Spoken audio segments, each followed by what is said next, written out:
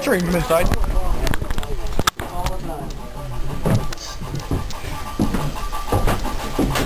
And the sun. Okay. How big that is? Yeah, that's a sunspot on the sun. This is the edge of the sun here, and this sunspot here is kind of going in and out of focus because of the heat waves that you're seeing. But that sunspot is probably about as big as the Earth right there. It's also getting the cloud coming through. Yeah. Okay. Yeah, you see the clouds moving there. But you see how it's the dark in the middle and then the gray. The gray is called the penumbra, and the dark part is called the umbra. It's where it's really concentrated. That's the sunspot right there.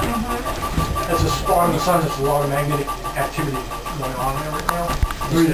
This is a Porter turret telescope, built in 1930 by Springfield telescope makers and designed by Russell Porter.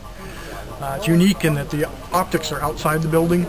We have normally have a 16-inch flat there, and the light strikes the flat first.